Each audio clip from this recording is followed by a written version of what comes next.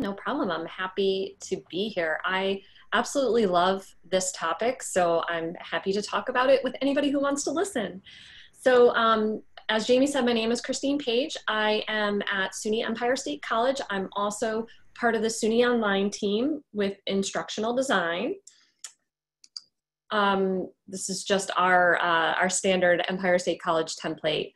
I am the director of instructional design at SUNY Empire State College. However, I am going to take that hat off and talk to you as an adjunct faculty member for today's session. So I do have a demo set up if you would like to try this as a participant, as a parent or a student in my class. This is, I just set this SUNY demo up. You can, if you already have Remind on your phone already downloaded from the App Store, you can add my class by going to using the code @SUNY demo, or you can also just text @SUNY demo to 81010. I'm going to have this at the bottom of every one of my slides, so at any minute, at any time, if you want to join and take a look at it, you can. At 1:15, there will be, I think it was 1:15 or maybe 1:20, I scheduled an announcement to come out to this group. So you'll see that while I'm presenting to you, Remind is doing some work for me that I don't have to do on the spot. I've set it up ahead of time to send that message to you, to my students. So before we kind of get into the nitty-gritty of Remind, I do want to kind of explain what it is. So, and actually tell you why I use it. I like having that communication option for my students outside of my LMS. And I know that there's some concerns at some campuses about keeping communication within your LMS for security reasons and all of that. But I don't make my Remind account or this activity any kind of requirement. It is not it's not a graded activity.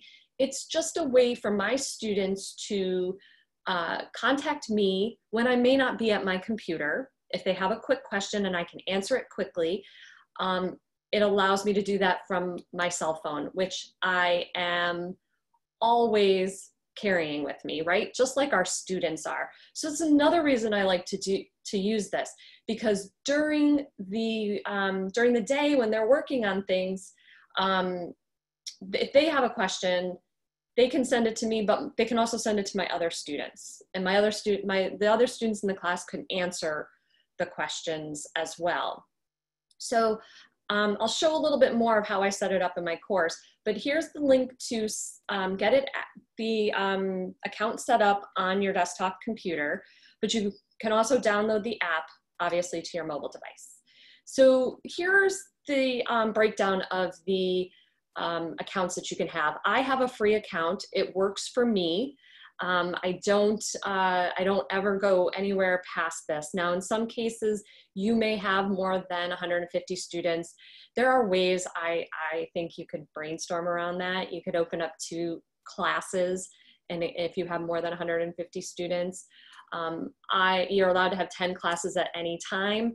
You could, there are a few things around this. So if you can't meet the free restrictions, contact me and we can brainstorm and think about some ideas so you don't have to pay for this really cool tool. So this is what the web interface looks like. And this is one of my classes that I'm setting up for the fall. I blocked out the students that have already signed up. So right now I opened my class on Thursday, and already I've had a few students sign up for this. Like I said, I don't make this a requirement. It is a tool that helps me connect with my students outside of the LMS. You can see along the left-hand side that I have other classes from previous semesters. I tend to reuse them, so I never have more than that 10 class restriction set up, because I don't need, once the class is over, I really don't need to have that class anymore. And then you can see at the bottom, I have classes joined. So that's where I'm a parent in the varsity swim group, and I get my messages through that, account separately, but all in Remind. So here's how I have this in my class. So I have it right at the intro to my course. I tell my students, here's how you sign up for Remind. Don't use that course code up there because you'll be in my fall 2020 course, and I don't think you want to be in there. If you want to be, by all means, feel free. And then I also have it in the syllabus. So the way I get my students to utilize this is I offer it as an extra credit. If they are willing to use the app and answer questions that other students may pose in there before I can, I'm going to award extra credit for that because that's students helping students. If they answer the question and it's not correct, their answer isn't correct, I still give them credit for it, but I make sure to jump in and say, well, actually, here's what you need to do for that assignment. And I just, thank the student for trying to answer it, but then that also tells me there's multiple issues, that I need to make the assignment clearer or, take a look at it. But it's telling me I have more than one student who is having difficulty. And then I also have this, this other kind of way to get my students to use it is I let them know, and I do let them know prior to week 4, but I just showed you an example here that for my quizzes, I give them a bonus, not a bonus, I give them a hint during the week before that quiz launches in Remind app only, so that they, it makes them want to use it. And then that way they're getting my communication that I'm sending out to them. So those are just some ways like I said, I don't mandate that they use it. I highly recommend that they use it. So some of the options that you have, and I'm gonna dive right into the interface. I'm gonna launch it at the end after I go through some of this, so we'll see it live and in person. But I wanted to go through some of these settings first. So you do have the ability to allow to kind of decide who has access to message and all of that. So by default, when you set up a class, you're going to, your students are going to only be able to do, by default, it's role-based, which means that students can only message students and parents can only message parents. If you put it on the one that I have it on, all participants in this class can message each other. The role-based is a little bit interesting. That one, I believe, it says students can only message students, but they can also message the teacher. They can message you. But they can see each other and talk and ask questions of each other. They're not seeing personal information, just the student's name. No telephone numbers are exchanged, none of that. This is a nice way to not give away your cell phone number. If you allow students to text you or call you on your cell phone, this protects your phone number because nobody knows it using Remind. You can also turn this off so that your participants can only message you. They're not messaging anybody else in your class. But that would not work for me because I give that extra credit if students answer each other's questions. So you have lots of options when you send an announcement or you send a message to the students that have signed up for Remind. Similar to Twitter, you have only 140 characters to do that. So you sometimes have to be very, very, very clever in how you write out your announcement. I've had trouble with that. I sometimes want to talk or type a lot of things, but I've learned how to kind of condense so I stay within that 140 restriction. The other thing that's really cool that, that they've added more recently is the ability to attach files. You can see on the right-hand side, we'll look at when we go live into the interface, you'll see there are a lot more options for things that you can attach. So you can see I can do a video, a photo, I can use Flipgrid if you're using that, Google Drive, OneDrive, all these other things that you can incorporate into your Remind account and pull these files in easy. And you get that all with the free version. You'll see that, I think the next slide shows you this. So Jamie was talking about that schedule option. So you can see that down at the bottom, I can type a text. So you'll see I have demo message. This is the one I think you're gonna get at like 1:20 if you signed up for my demo, that it's going to send you, I can schedule this ahead of time. So what I do is before my semester starts, I go in and I schedule messages for all major due dates. So if I know, like on Sundays, my week shuts down. So I will send a message at 1 p.m. on Sunday with a reminder of, don't forget, all your activities for our class are due today at midnight. If there is any other kind of issues going on, our LMS goes down, because you know what? That never happens, right? But if our LMS were to have technical difficulties, I can send a message to the students giving them a heads up. Those obviously I wouldn't schedule, but the ones that I am able to schedule, I do that ahead of time. Like I showed on a previous slide about the hints for quizzes, I schedule those ahead of time because I don't want to forget. If I promise them I'm going to send them a hint for one of the questions on the quiz, I want to make sure I send that, because then if I don't, they're not going to want to use Remind, and they're not going to get my reminders and my announcements, and it defeats the whole purpose of using this app. So communicating. So here you can see from my summer class, I had students, you can see all of, on the left-hand side, this is on my cell phone. So this, I took snapshots from my cell phone. So you can see that the various students that had joined my Remind session. And then you can even see one of my students just reaching out to me to say, good evening, I resubmitted my project, it's there, let me know, thank you for letting me resubmit, let me know. So I probably got that, yep, 6:23 p.m. I was probably not at my computer. So it was nice to know that, oh, okay, she's resubmitted, I can go in and check it next time I'm on my computer. I'll make sure to take a look at that. The other thing I do is if a student sends me something and I'm nowhere near a computer, I just tell them, I said, thanks for the heads up. I'll take a look as soon as I get to a computer. I'm not stopping everything to do whatever it is they need right then and there, obviously if I can't, but it also is letting the student know that I'm there, that professor kind of presence in her course, that she knows she can contact me, and I'm going to get back to her. It may not be right away, but I know that she's got the issue, and I'm going to take care of it.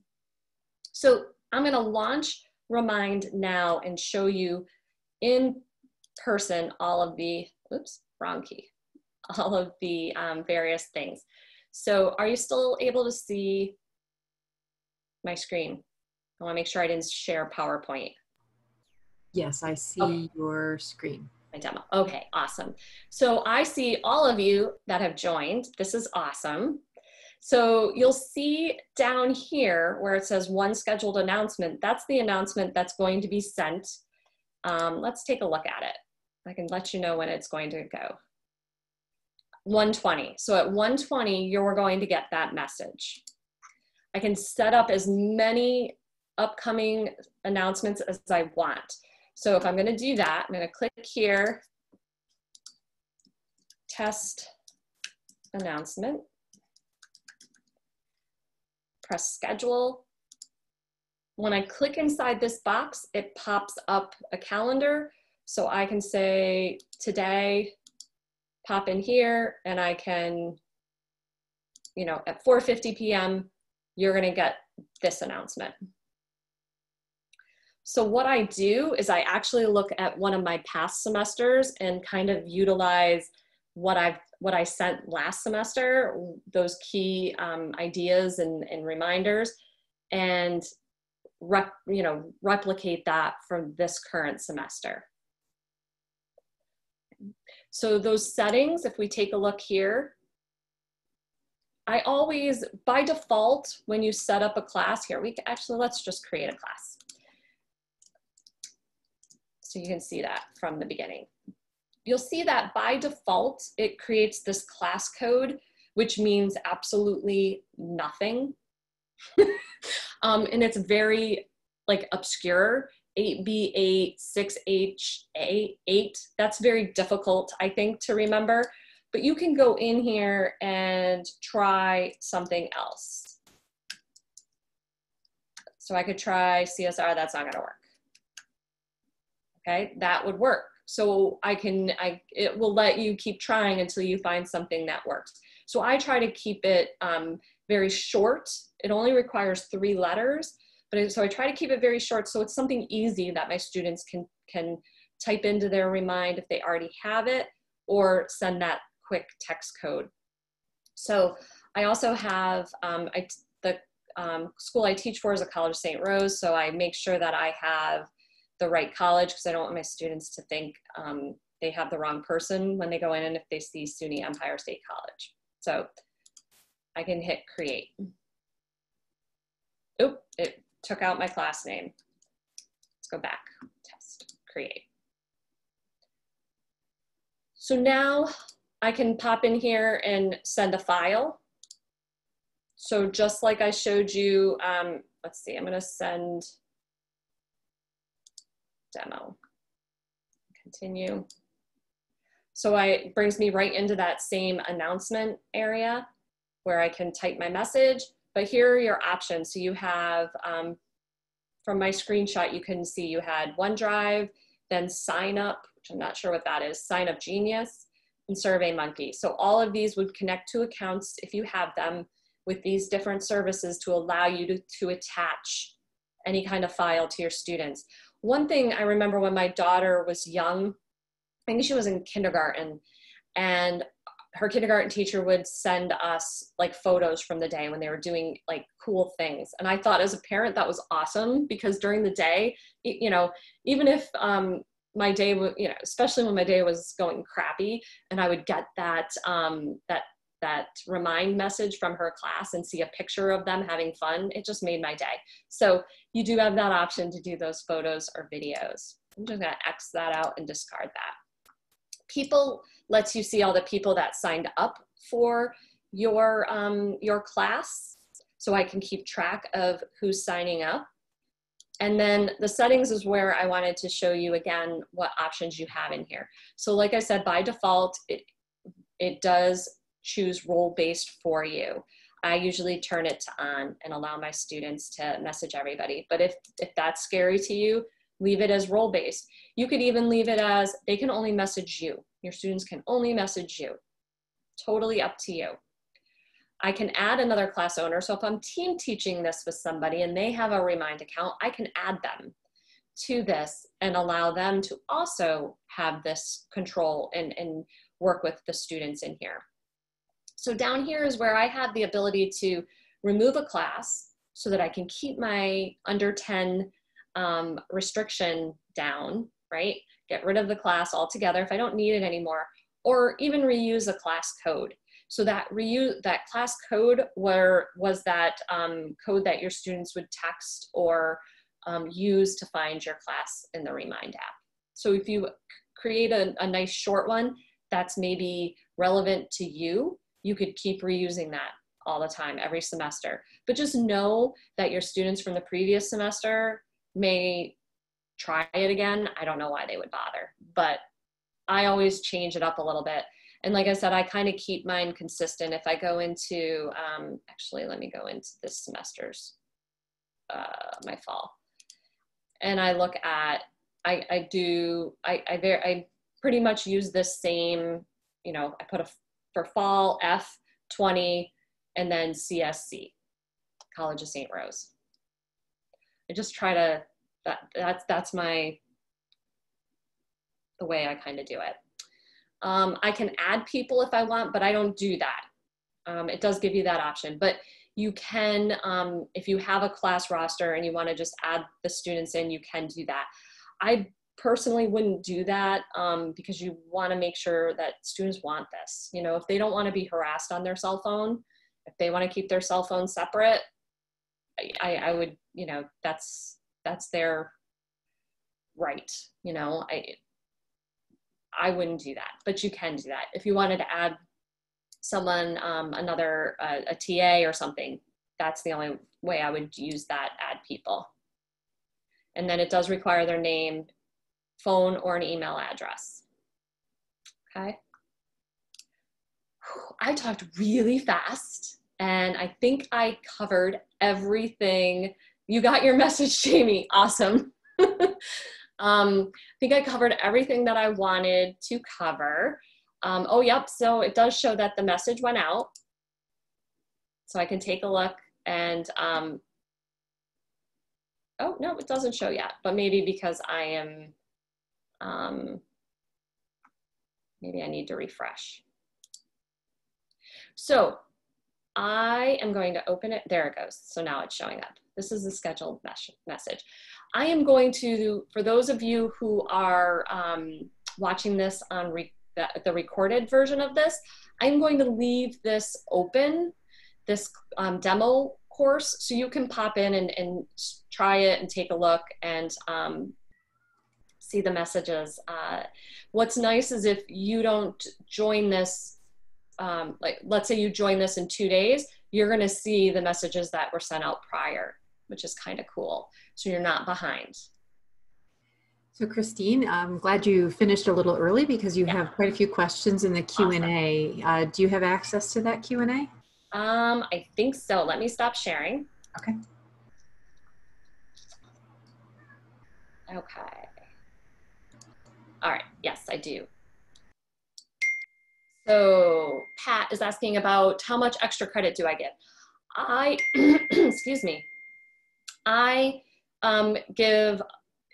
kind of take a look at the end of the semester, and I look at how much activity they did and try to create an average based on that. So if I have five or six students that were pretty active in answering questions in my discussion board area, as well as in Remind, I think I give them like 5 or 6 extra points and then kind of go backwards from there. There's no, like, I don't have a set amount, but I do make sure my students understand that I don't give extra credit unless they have, no, that's something different. Yes, that's what I do. Sorry. Do you suggest setting up with a personal or SUNY email?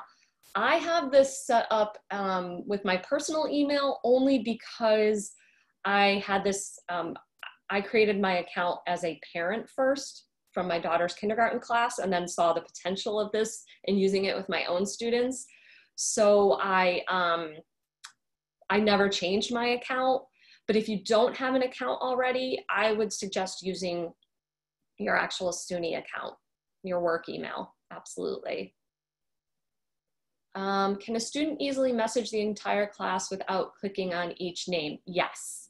And they can respond to, so the announcement I posted, they can respond to that and all the students can see that too. There are different options for that when they go to send a message. Do I also send reminders through my LMS or only through Remind? I do send them in both spots. So my LMS, we use Canvas at St. Rose.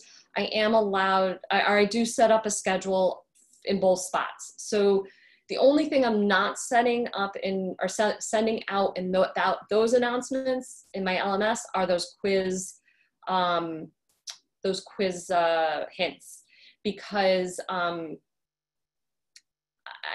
I push the Remind because my students are undergrad, this is a low level course. So I'm dealing with those traditional 18, 19, 20-year-old students, and they always have, they're the ones that have their cell phone with them all the time. So I'm trying to get them on the device that they're always using, that they always have with them. So that's why I want to make sure that they're seeing those reminders.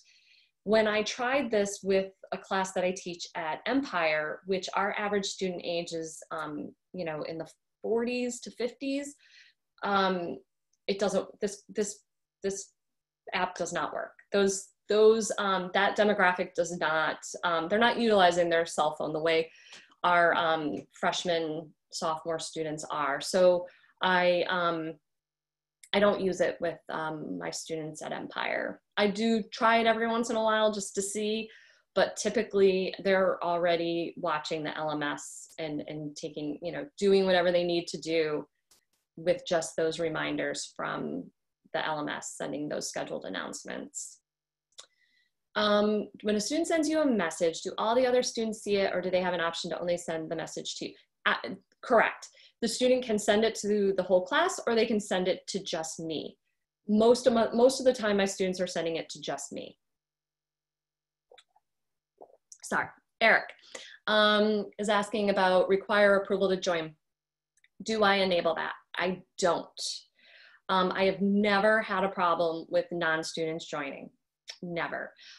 You're able to, pull people out, kick people out of your class if you want. So if I did have someone join and they were being disrespectful or disruptive, I could remove them from my class roster. But I have never done approval to join. Role-based and everyone. So I am not 100% sure either, Pat, because the way they have role-based written in the app makes it sound like student to student. I don't think they have the ability with role-based to send to the whole class. I think that's the only difference. I'm gonna have to test it out a little bit more. I just noticed it the other day. It used to not be, they used to have it written a different way. Jamie, do you know, have you ever played with that setting?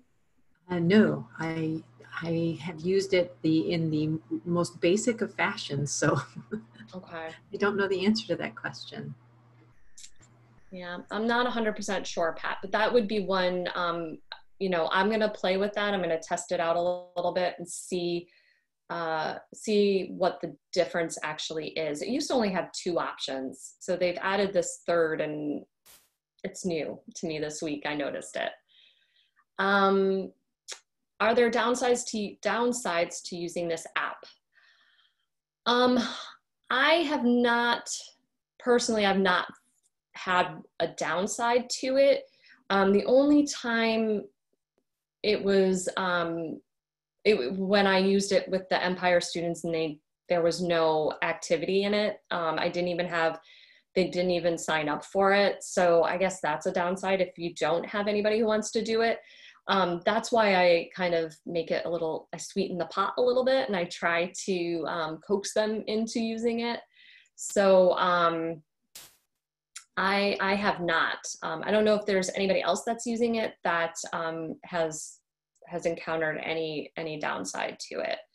I think the one thing that I guess I wish didn't happen is when my students send a message, or one of my scheduled messages goes out, I get the message as well, and I get it in the app, and I also get it as a text message. So as those things were happening while I was presenting, my watch, which is connected to my phone, was vibrating, because as you were joining, I think I was getting notified. As my message went out, it notified me, but it's not only notifying me once, it's notifying me twice, because it sends it as a text message as well as in the Remind app. Does that make sense? I don't know if I explained that. I just wish it could go to one place, and maybe there is a way and I just haven't played around with it, because I guess it doesn't bother me that much that I'm willing to put in the time to figure out if I can have it in just one or the other, either as a text message or just in the Remind app. But I guess that would be my only downside. Is there anybody else that has encountered any downsides to it? I have gone back and forth. I've used GroupMe. I know I mentioned that in the beginning. Why I switched to Remind from GroupMe is GroupMe didn't allow the ability to schedule ahead of time. I really like that. And maybe they do now. I haven't I haven't gotten mad at Remind to go back and look at another tool that does this. So I really like Remind. I love the ability to schedule ahead of time. Yes, Julie, the character limits, I do kind of agree that is a downside, because sometimes you have to be very clever at making sure what you're saying is short. And in those instances, I have sent 2 announcements. You know, I've used the 140 up, and then I send a second announcement right after it with the additional text that I want to send. Usual errors that I don't want to interrupt. I'm so sorry, but it is 1:30. Okay. And I just want to make sure that for people who are joining and expecting to have the us sharing the teaching technology tools, I just wanted to say that we're just finishing up with our session that started at 1 o'clock today. So Christine, if you wouldn't mind, after we finish up here, going through the remainder of these 10 open questions and typing the answer, if you could. Yeah. That would be really helpful. I just want to thank you for volunteering your expertise with Remind and sharing this app with everybody. Sure, no problem. I will start typing my answers. Thanks, Christine.